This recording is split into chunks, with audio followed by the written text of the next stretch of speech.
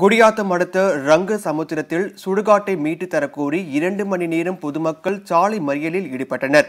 வேலூர் மாவட்டம் குடியாத்தம் அடுத்த பரதராமி ரங்கசமுத்திரம் கிராமத்தில் சுமார் 300க்கும் மேற்பட்ட குடும்பங்கள் வசித்து வருகின்றன. இங்கு பல ஆண்டுகளாக பயன்படுத்தி வந்த சுடுகாட்டை தனியார் ஒருவர் ஆக்கிரமித்து அந்த இடத்திற்கு பட்டா வாங்கி உள்ளதாகவும் சுடுகாட்டு இடம் தனக்கு சொந்தமானது என்றும் தெரிவித்து வந்தார். அவரது இந்த செயலுக்கு கண்டனம் தெரிவித்த ரங்கசமுத்திரம் கிராமத்தை சேர்ந்த 300க்கும் மேற்பட்ட பொதுமக்கள் பரதராமி கொத்தார் சாலையில் அமர்ந்து சுமார் 2 மணி நேரம் சாலை மறியலில் ஈடுபட்டனர். தகவல் அறிந்து வந்த பரதராமி காவல்துறையினரும் குடியாத்தம் வட்டாட்சியரும் மறியலில் ஈடுபட்ட பொதுமக்களிடம் பேச்சுவார்த்தை நடத்தினர்.